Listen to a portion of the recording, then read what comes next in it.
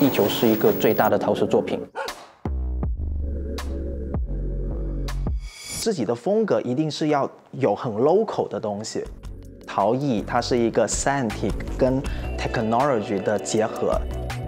我想要追求的是一个传统中国的内核，但是其实它可能表现出来的可能会有更当代一点的语言。来这里的年轻人就是跟传统的手艺人不太一样吧，从风格还有制作方式上面可能会更加符合现在的人的审美。唯独更吸引我的就是这个很 local 的 DNA 的原材料不一样。我是初中的时候和家里一起来到景德镇嘛，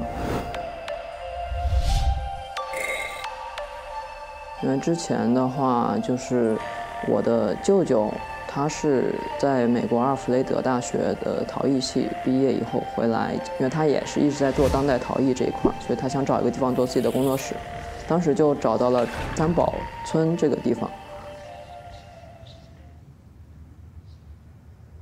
然后因为是面水靠山嘛，一个小村庄。其实我觉得泥土有一个很好玩的，就是它和人的关系特别亲近嘛。为什么说女娲造人都是说用泥巴捏的人，对吧？我是一个新时代的旧人。其实我是喜欢的东西特别的两极，特别喜欢很先锋的，比如说元宇宙呀、NFT 啊这种东西了。但同时我又很喜欢很传统的东西。我的艺术风格偏向于中国传统的一个当代化。说我们作为中国人，我们很多时候虽然是在一个现当代的语境下，但是可能很多东西我们没办法脱离掉我们根的东西。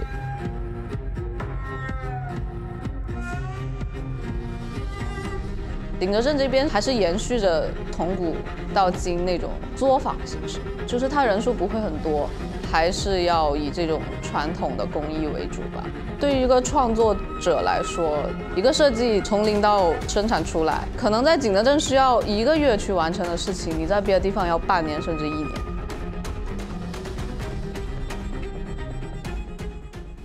我们可能对陶瓷的要求是说要很规整、很精细、很薄、很透，对这种工艺上的要求是很高的。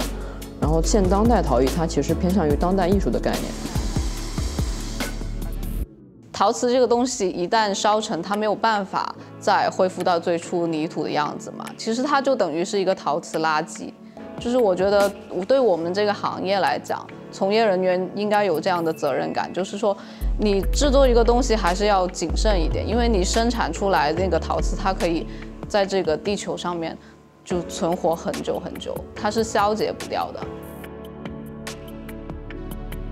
可能就是从小在广州吧，它那些骑楼啊，跟一些建筑风格，就是有一种中西结合的感觉。我做东西的风格，其实像一些几何图案的重复堆叠，也是受我们那边一些建筑影响，像窗花啊这种地砖啊。我有很多朋友，就是各种造型，对，就比较就神奇吧。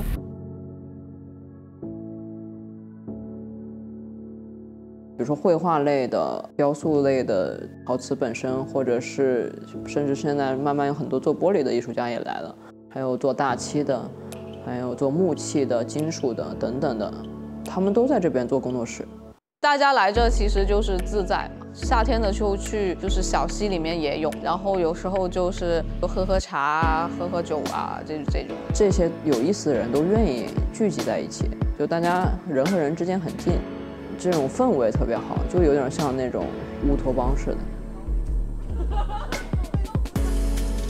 然后大家喝喝酒，然后烤烤披萨、烧烧窑，其实还蛮轻松的。